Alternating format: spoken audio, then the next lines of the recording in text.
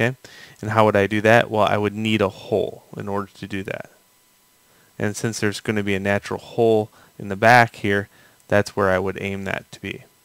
Okay, so let me show you how to do that. Again,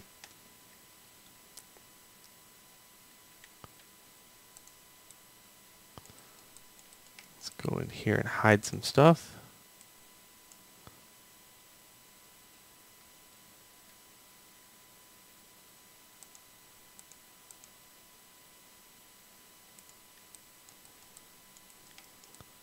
Okay, let's go in here and destroy some stuff.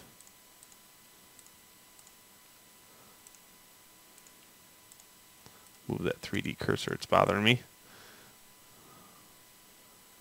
Okay, I'm just going to destroy those faces. Also going to destroy these two faces.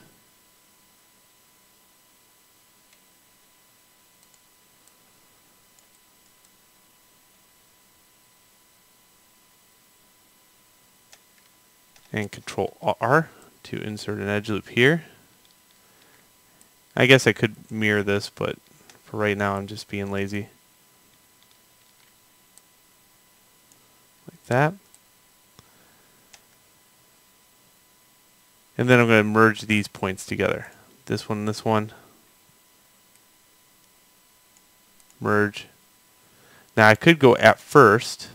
So what would happen here is I would need to select this one, and then merge at first.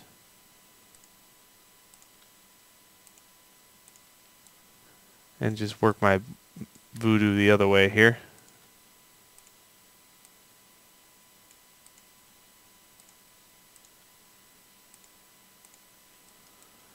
And there we go. So now that will flow into the nasal one right here a little bit better. I could do that technically up here too,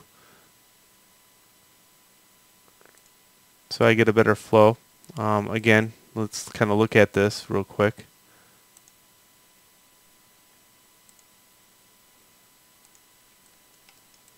Okay, look at how well that flows in now. Okay, up here, I would say this needs to flow. See, there's no technical gap right there. But now that we have the nasal ridge in place, we could do that. Okay, this time there is no hole.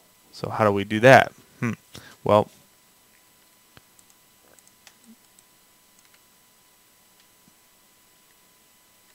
first off, we get rid of that.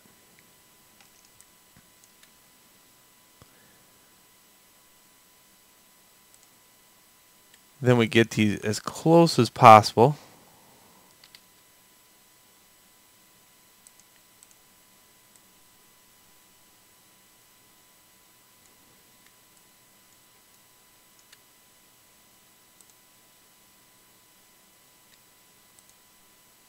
And this time I'm going to wipe out one side of the character. Okay, I would suggest show hidden first before we do that.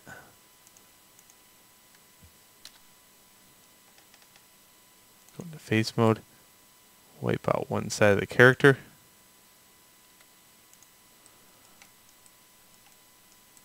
Okay, now it wouldn't be too bad to get an edge loop in this area just to go. Of course, Blender doesn't support endgons as far as just throwing in an edge. Like I couldn't just throw in an edge right from here to here just to connect this. It won't let you do that. Later on, there's an add-on that we're going to be looking at. It's called B-Mesh. B-Mesh allows you to do screwy stuff like that. But for right now, we're abiding by the laws of Blender until that actually comes out to be less beta, because there's some issues somewhere around there with those type of tools. Okay, so let's destroy. It's so much easier just to destroy.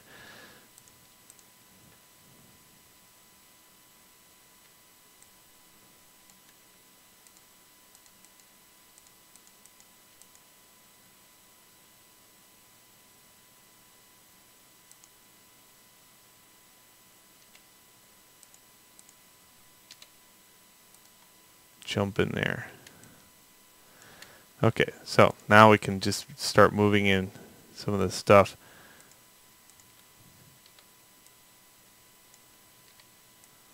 Straighten that out. W, just like that.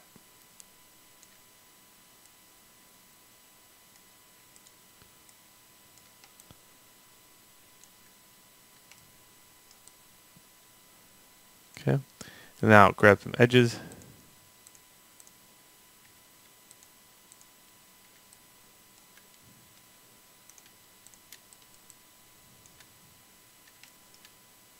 And sometimes I'll work on this a little bit at a time, like Control E, just this section right here. And move that out.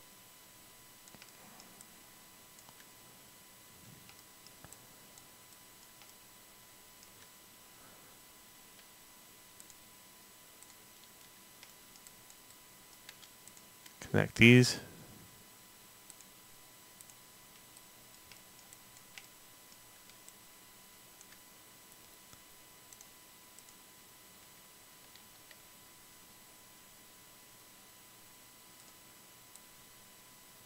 And then just work it a little bit at a time until you get it all the way around.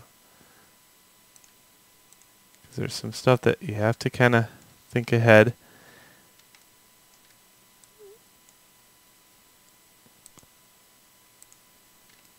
Okay, and that means I could connect these two and I would have a little bit of a flow. So F on the keyboard. Okay, and then I just have to straighten out the midline. You can see right here the midline is broke. Well, very easy to fix that. You just grab these vertices right here, minus the one in the back.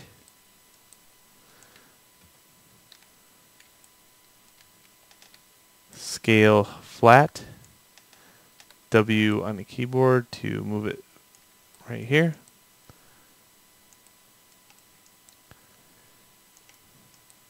Okay, and there we go.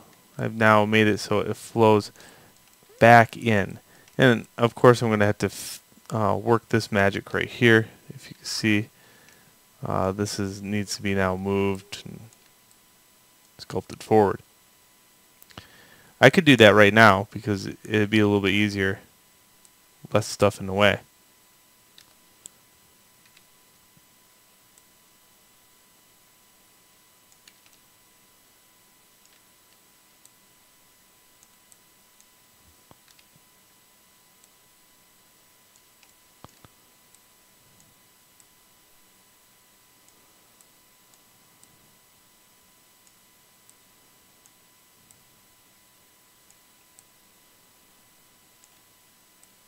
I don't think I've worked too much in this area anyway. Needs to be a little bit better.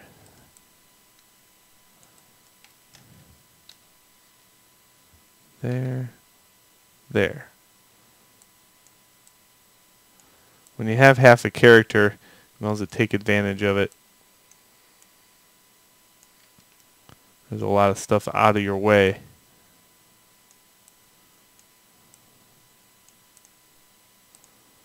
can straighten up some of this flow.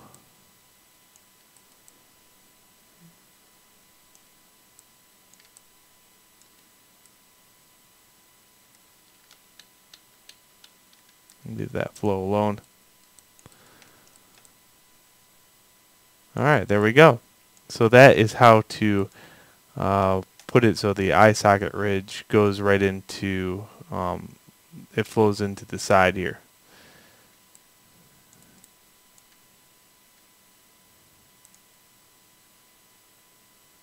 Let's mirror modifier it.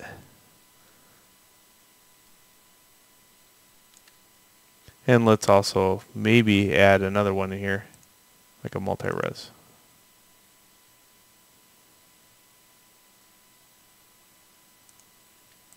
And you can see how much better that flows around.